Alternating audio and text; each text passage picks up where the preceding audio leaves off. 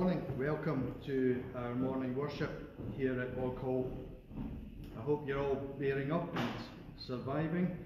It's been a tough time, I know, for quite a lot of people. Our final session on Christian meditation took place last Sunday evening, and tonight at 7:15 we'll be leading a Tazy service, and that will be on Zoom. So if you'd like to take part, please get in touch and I'll give you the details for our Tazy service. Our tradition at Boghall is to call us to worship by the ringing of the bell.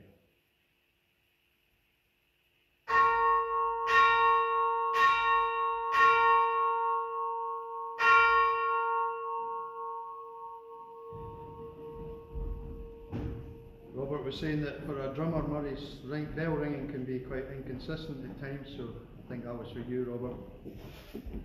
This is our fourth Sunday of Easter, and this Sunday is known as Good Shepherd Sunday. It's time when we reflect on the image of Jesus as the Good Shepherd, a metaphor that was used throughout the Bible, that kings were considered to be like shepherds.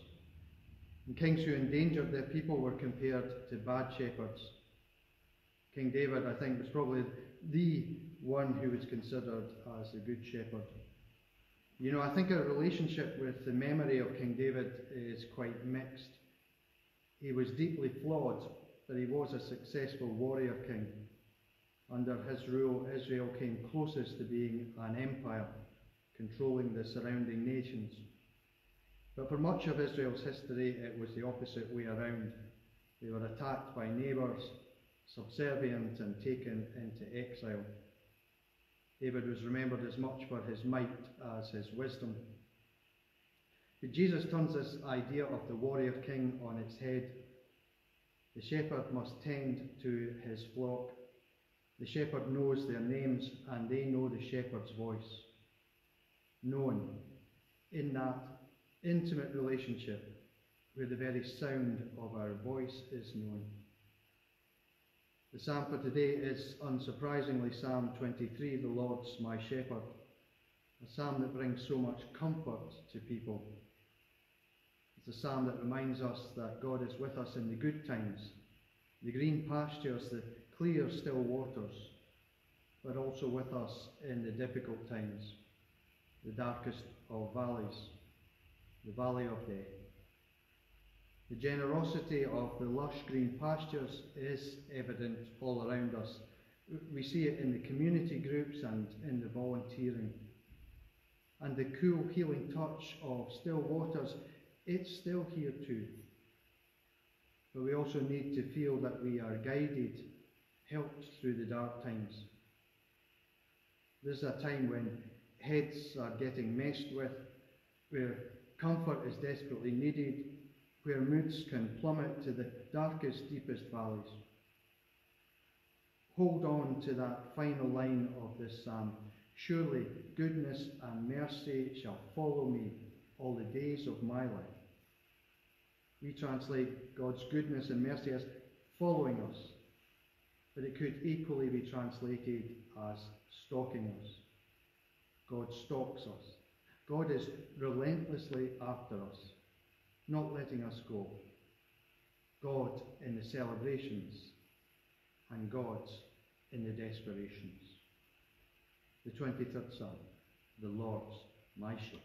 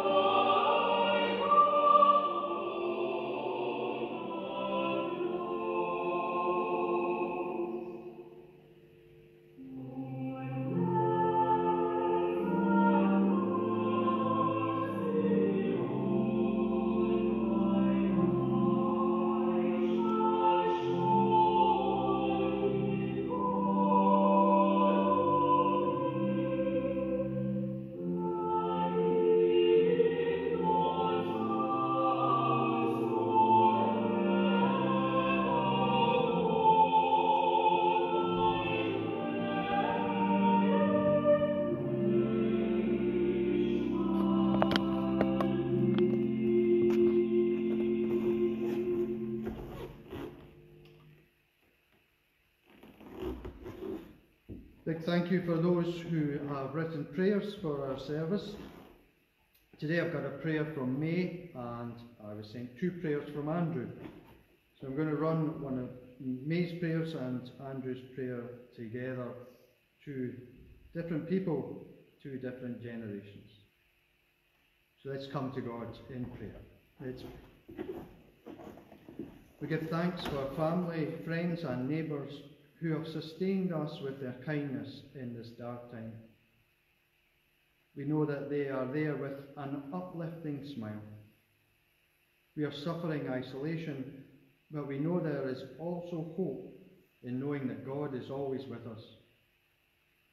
We thank the NHS in all departments for the work they are doing, and we know in the not too distant future the medical fraternity will find a cure for this virus.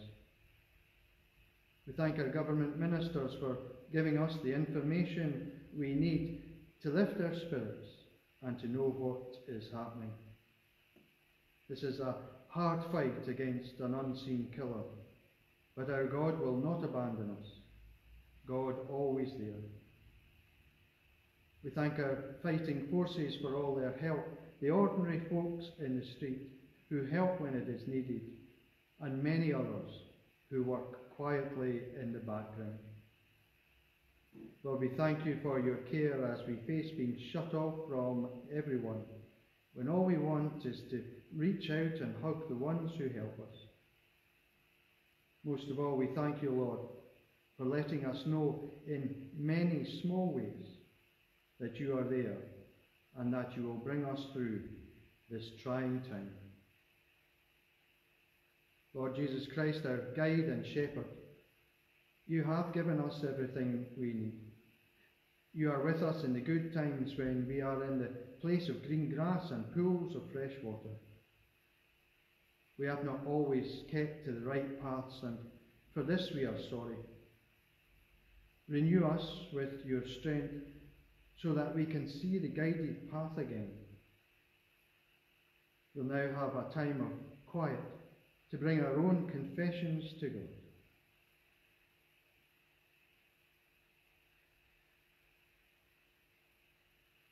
Even when we are in our deepest darkness, help us to not be afraid and trust in you, that you will hold us in your hands and guide us back to rest in fields of green grass and calm.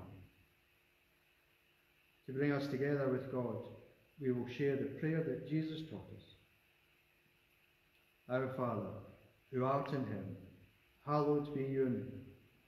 Your kingdom come, your will be done on earth as it is in heaven. Give us today our daily bread, and forgive us our debts as we forgive our debtors. And lead us not into temptation, but deliver us from evil. For thine is the kingdom, the power, and the glory, forever. Amen. We continue looking at the first letter of Peter. I think it's a difficult letter to understand. And here the writer is seeking unity in the household, in the church, and in the community. And the letter says some things about slavery which are really difficult. It was written to those who were slaves, those on the bottom rung of the ladder. And the writer says that they are now God's slaves. They are God's and no one else's. And although they are slaves, they are also free. They have been set free through Christ.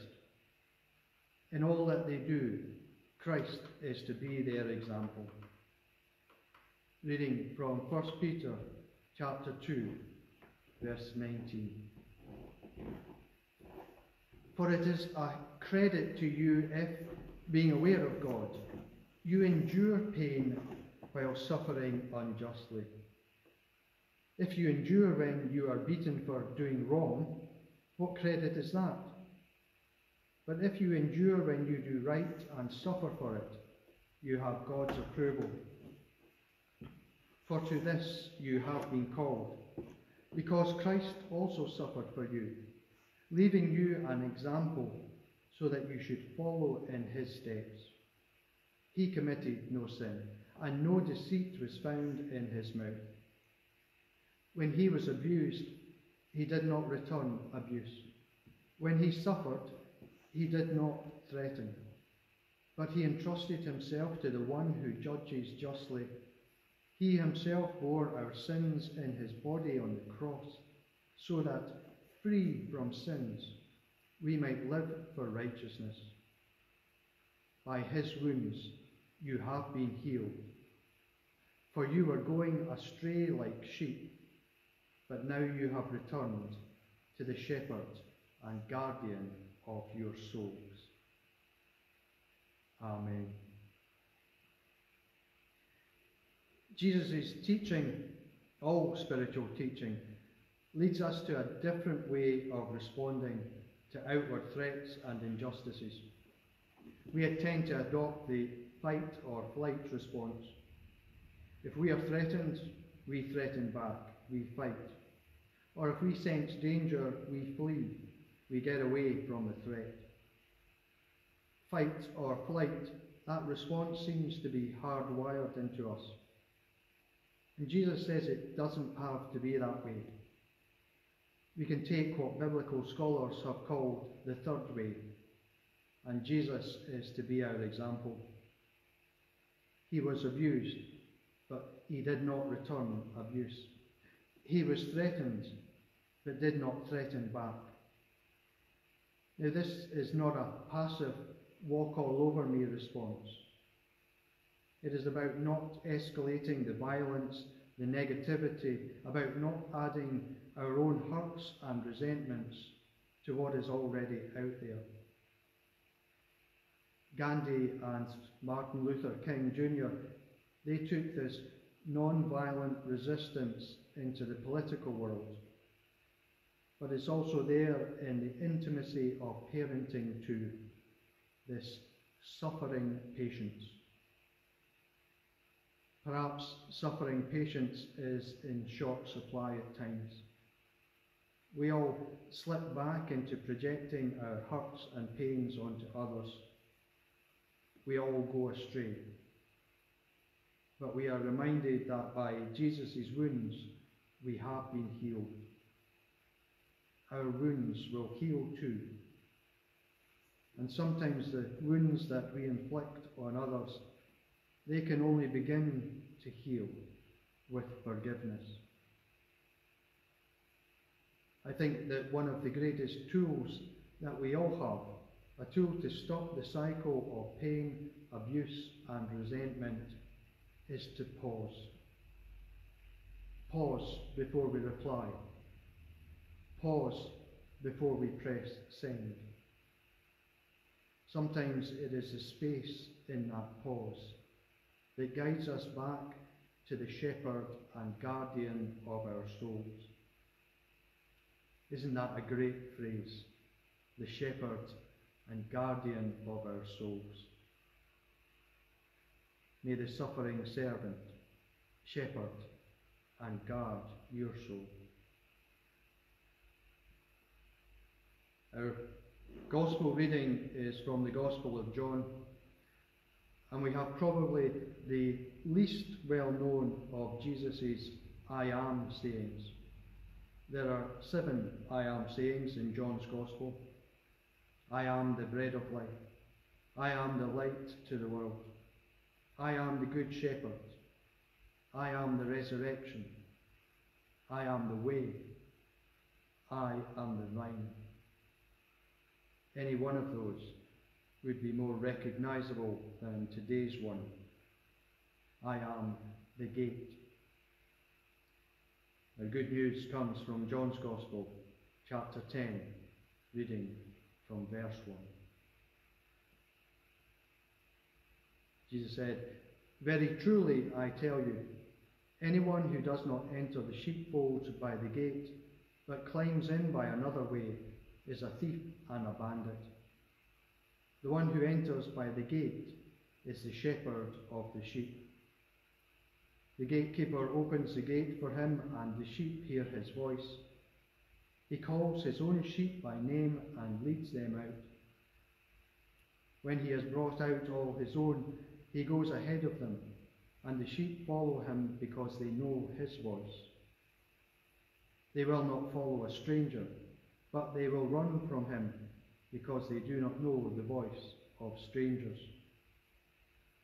Jesus used this figure of speech with them, but they did not understand what he was saying to them. So again, Jesus said to them, "Very truly, I tell you, I am the gate for the sheep. All who came before me are thieves and bandits, but the sheep did not listen to them. I am the gate. Whoever enters by me will be saved, and will come in and go out and find pasture.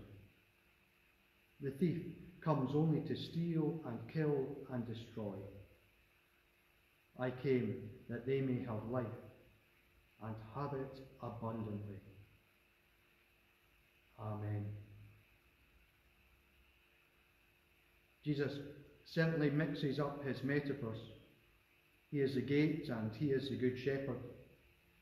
You know, I'm feeling sorry for the Pharisees not getting what Jesus was on about.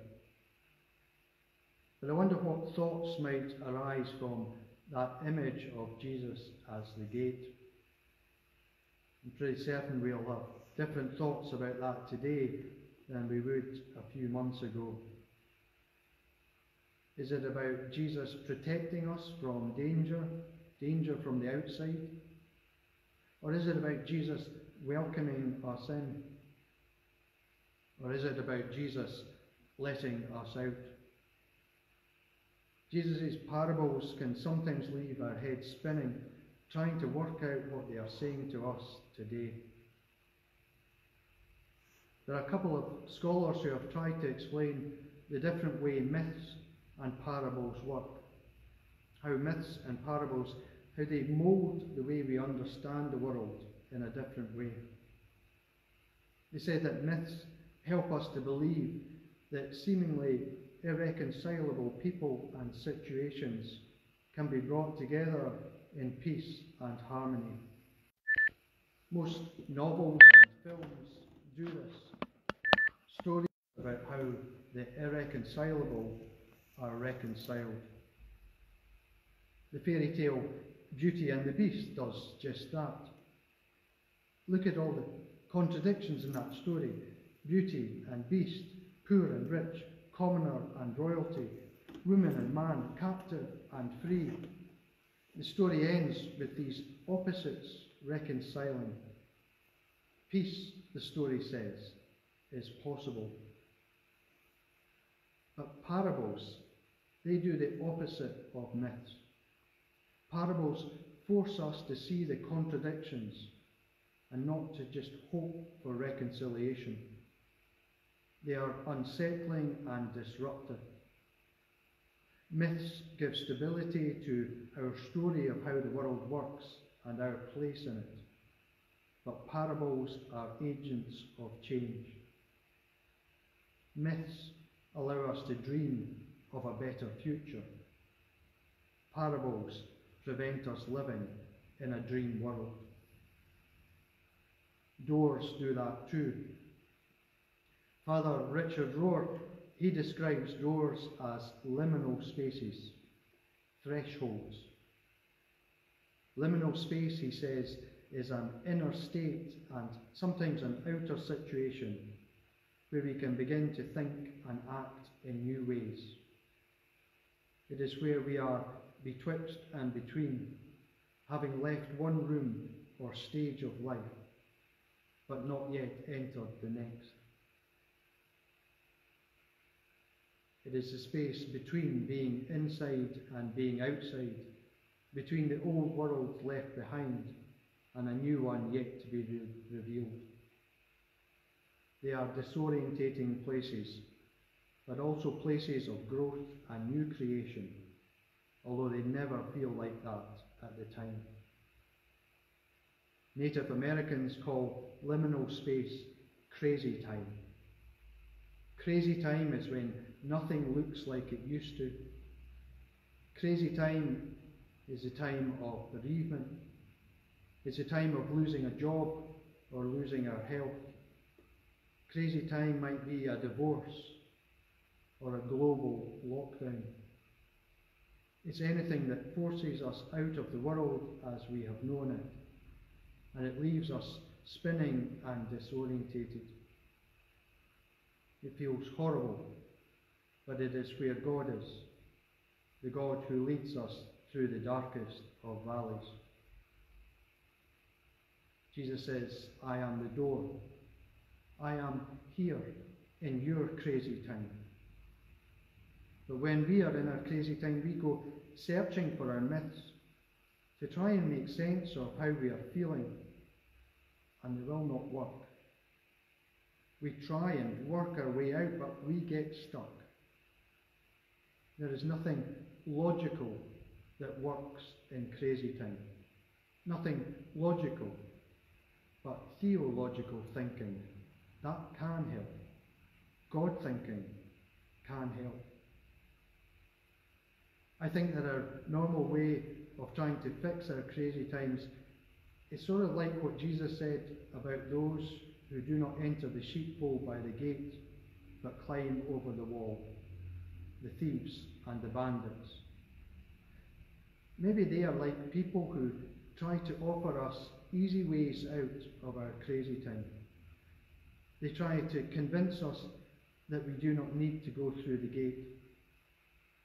They might offer us platitudes and false promises, but they never work. There is no other way but through the gate, through the suffering. Jesus says, I will lead you out through the gates, but beware of the thieves and bandits. They are stealing this God time from you. I know when we're in that darkness, that dark valley, it never feels like God time. It feels crap. But God is there. This vulnerable place where we are hurt and broken is where we are also empty. We are opened and empty, ready for the presence of God. But it's a place where we need guides. We need those who can help us through our crazy time, through our dark valleys.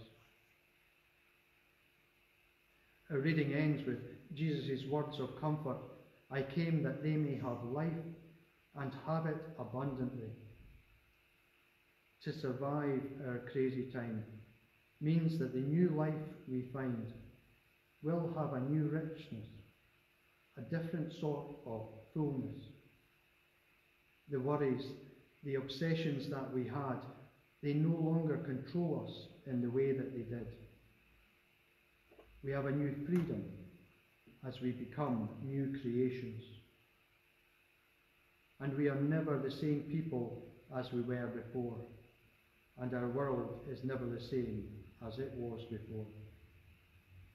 When we come through our doors, our crazy time, and hopefully we don't need to return like for like, abuse for abuse, insult for insult. We don't add our pain and grievances to the stockpile of pain in the world. We can absorb our pain in a new way because we know that God absorbs the pain of the world. God holds all these inconsistencies together. Father Rohr says that in this horrible time, this in-between time, God says, give me your broken, disfigured, rejected, betrayed body, like the body you see hanging on the cross, and I will make life out of it. It is so illogical that we only know this to be true when we have been led through the gate and find that we are being led to fresh pastures and new beginnings, broken hearts and new creations. Amen.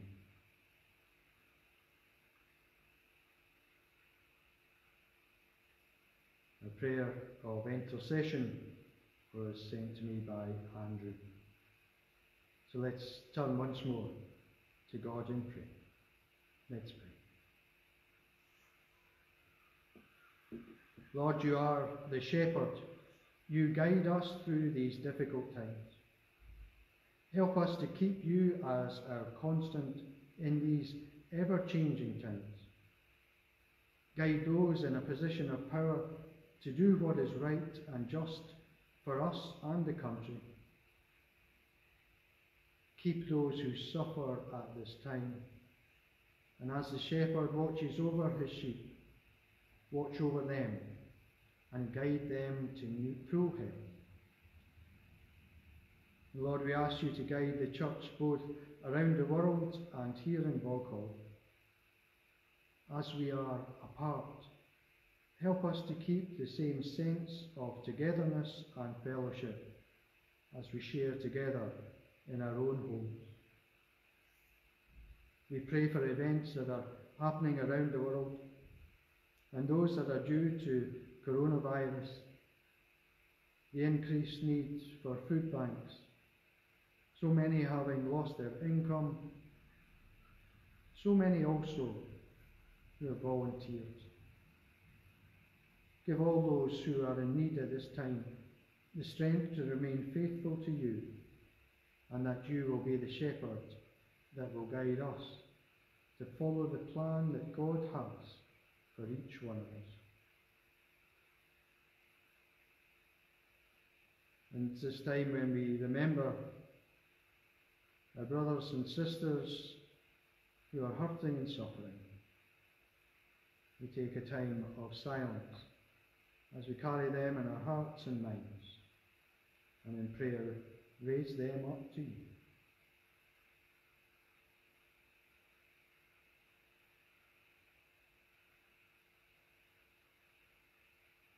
Lord, guide us as your sheep to a place of calm, where we can focus on you and your love for us, to help us come in by the gate, so that we may be saved by you.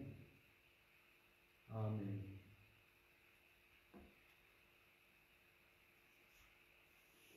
Going to have another Fishy song. This is from Fishy's album, it's based on the Psalms, and this is their take on Psalm 23, the Lord's my shepherd. And as it's a Fishy song, we have some actions, so I hope you'll all be doing those actions. It's good to hear all the Thai cheers, so that you're still doing all your exercises at home. So we have actions for the chorus and for the verse. So the first one is about God guiding us. So when we don't know where to go, you guide me. And that's God up there, and that's us. And God comes down and guides us. When I don't know where to go, you guide me. And the second one is you guard me, and that's us, and that's God. And God just comes round, and God wraps God's self around us, guards me. You guard me. And the last one is you grace me. We're asking for God's grace, God's blessing upon us. So the table's mine to share, and we're just going to open our hands, and you grace me. And for the chorus, they say, your house will be my house too. So your house will be my house, and the sign we're using is just a connection. Your house will be my house too. A house where we feel that we belong, feel connected. And we use the same for the next line. Lord, I'm coming home to you. So let's sing Coming Home to You by Fishy.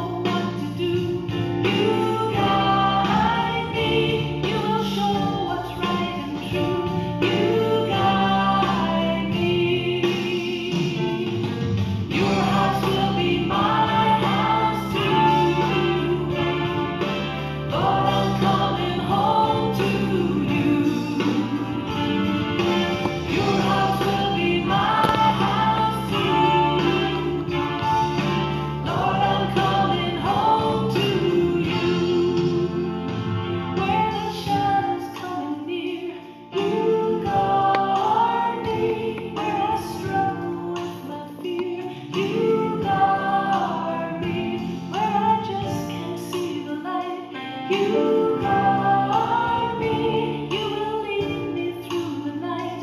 You guard me. Your house will be my house too. Lord, I'm coming home to you. Your house will be my house too. Lord, I'm coming home to you. Coming home, coming home to you. Coming home, coming home to you. Coming home, coming home to you. Coming home, coming home to you. When your table's mine to share, you praise me. When I feel your love and care, you praise me. When I know I'm home to stay, you praise me. You are with me all the way. You praise me. Your house will be my house too. Lord, I'm coming home to you. Your house will be my house too. Lord, I'm coming home to you. Your house will be my house too. Lord, I'm coming home to you. Your house will be my house too. Lord, I'm coming home to you. Your house will be my house too. Lord, I'm coming home to you. Your house will be my house too. Lord, I'm coming home to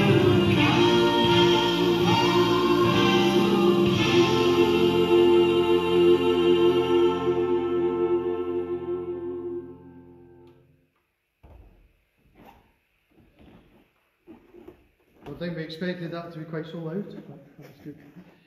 Well, let's finish with a blessing.